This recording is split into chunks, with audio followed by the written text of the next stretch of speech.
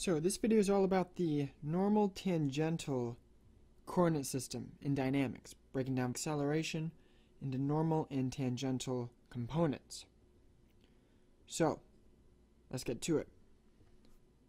So imagine that we have an object traveling like this in a circle, and as you can see, my pen is moving at a constant speed. It's not speeding up like this, and it's not slowing down like this. So most people would say here that the acceleration is 0 because, as you can see, my pen is moving at that constant speed. But actually no, we do have acceleration here. Remember, velocity is a vector. It has a magnitude, which is how fast are we going? That's the speed. And it has a direction. Basically, where am I pointed at that instant?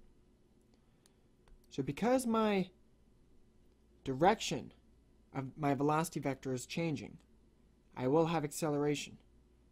So my velocity vector at this point is here, at this point is here, at this point is here, and so on and so forth. And notice that I'm keeping the lengths of these velocity vectors the same. Now that symbolizes that my speed, that magnitude, is staying the same, as we observed when my pen was sort of rotating around that circle. But since the direction of my velocity is changing, I will have acceleration. This particle will be accelerating. And maybe you'll remember this from your physics class. The acceleration is that centripetal acceleration, v squared over r. So at each point, we'll have acceleration pointing towards the center of the circle here. So in dynamics, it's not called centripetal, it's called normal. Normal acceleration, v squared over r. So of course, my speed could be changing too. So mathematically put, my speed could be changing with time. And that's another way that my velocity could be changing, through the change in its magnitude. And of course, both of these could be happening at the same time to create our total acceleration.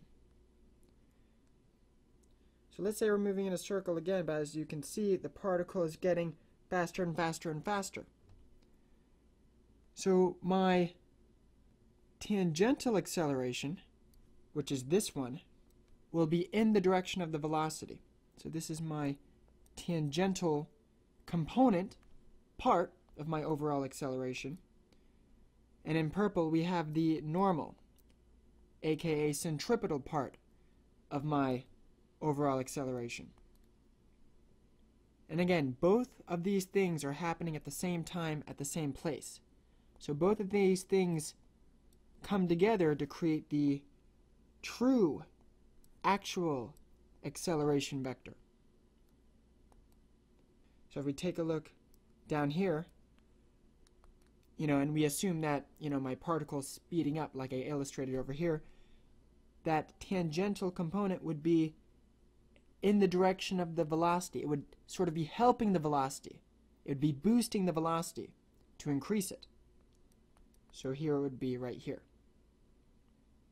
And of course I would add these two components of velocity to create this true velocity vector.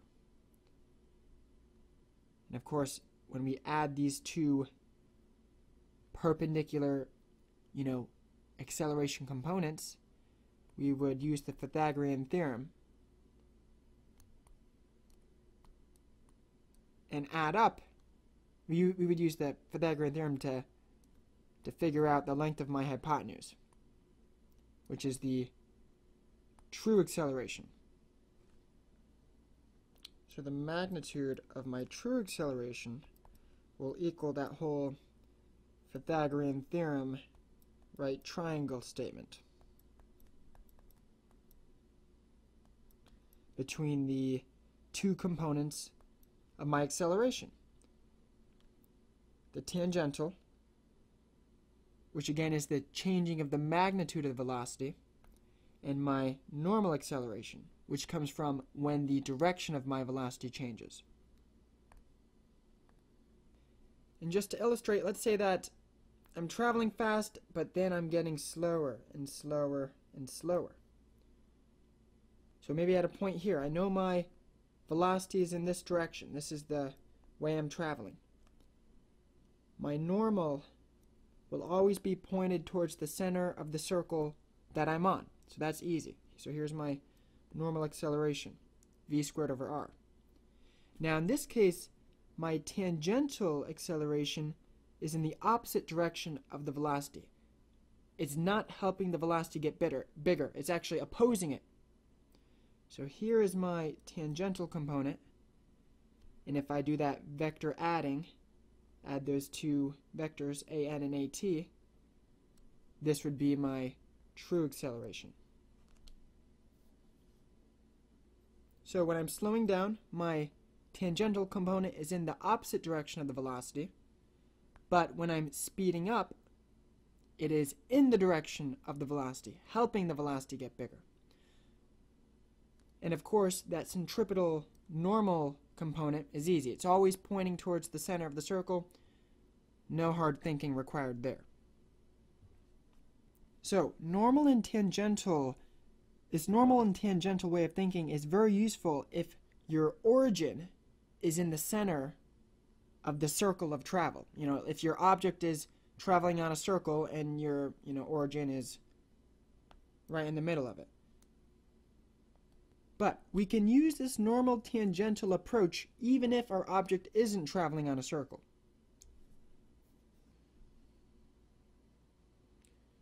So we can imagine some path, some arbitrary path some particle takes as it's flying around. So we can actually have normal and tangential stuff going on here, even though we're not traveling on a perfect circle. Let's say our particle was right here in red. We can sort of fit this curve with the circle. We can sort of pretend at this instant, our particle, only at this instant, our particle is sort of traveling on this circle. So the normal sort of axis, remember, because these are this is a normal tangential coordinate system. So our normal axis, just like the x-axis or y-axis, our normal axis would of course be pointing towards the center of the circle, and the tangential axis would be in the direction of the velocity. So here's our t-axis. So the normal component here would just be my velocity squared, my speed squared, divided by this radius right there, the radius of the circle I'm on at this instant. And of course my tangential acceleration would just be how much is my speed changing. If my speed is increasing, that tangential acceleration will be with my velocity. It will be in the direction of that t-axis. But of course, if I'm slowing down, that tangential component will be in the opposite direction of my tangential axis, in the opposite direction of my velocity. If my object was here at the time of interest, that sort of circle that we're on at this instant will be a lot smaller, as we can see here, which means that my normal acceleration will be a lot bigger. With a very small r, this number as a whole will be a lot bigger with a smaller denominator. But of course, that n-axis will still be in the center, towards the center of the circle that we're on at this instant. And in just the same way, my t-axis will be in the direction of my velocity. So here's my t-axis, and here's my n-axis. but the same exact stuff applies. Even though we're traveling on a, non-circular path, on a hole. So, if we're on this random curved path, how do we calculate the r of these circles? It's not like it's a circle and we're given the radius of the circle. I mean, this circle that we're traveling on is going to be different at every instance. Well, there's a formula that gives us this radius of curvature. Radius of curvature is just more the word you use to recognize that the radius will change at every single instance. The radius of curvature. And there's actually a nice formula that we can use for that from calculus. Well, actually, it's not quite a nice formula, but it is a formula. So this right here is basically the Greek letter rho. I think that's how you spell it. But it's just the same thing as the r we've been talking about. Just another symbol that means the exact same idea. So to calculate this radius of curvature, we've got to know what's called the path. We've got to know y as a function of x. We have to know the exact y as a function of x equation for the motion of our object. If we don't have that equation that tells us where exactly this particle is, going, we won't be able to calculate the radius of curvature, and we probably wouldn't have enough information to solve whatever problem we were working on.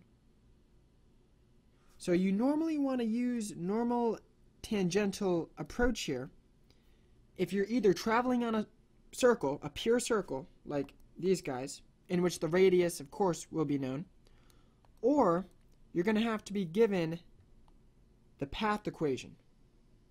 That's how you know that using a normal tangential approach may be a good idea.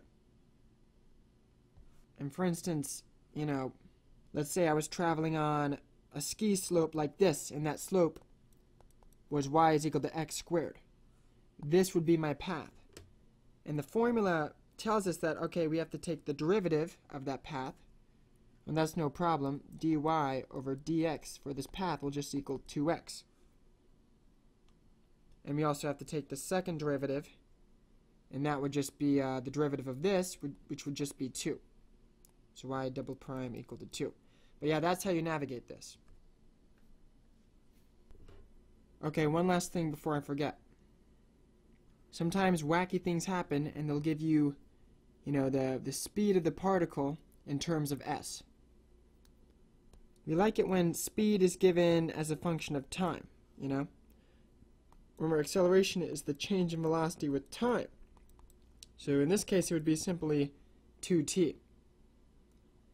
But here, velocity is given as a function of s.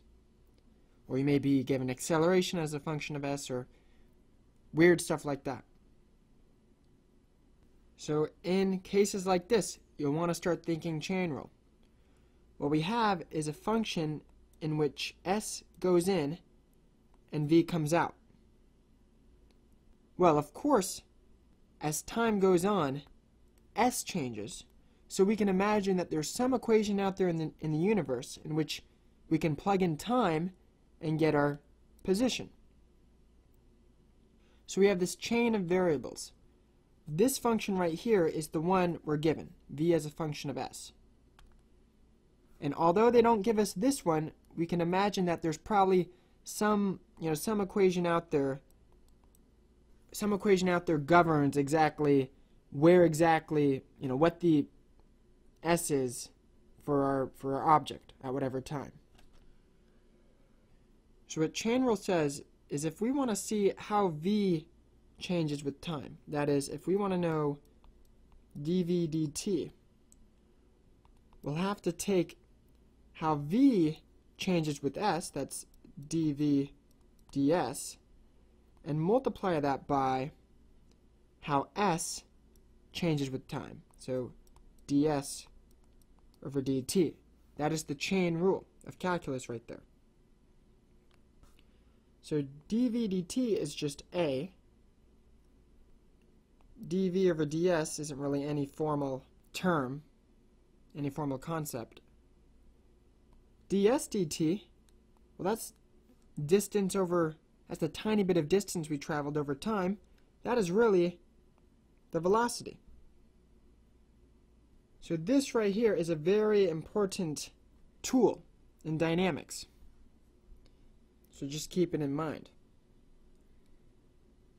This function right here is telling me how my speed is changing with s. So we can use it with this equation here to calculate the tangential acceleration. dv ds is easy. We can just take the derivative of this equation. It would just be negative 0.15, and that's that, negative 0.15. And then we would need to multiply it by the speed at this instant as well. And that's how we would figure out the tangential acceleration.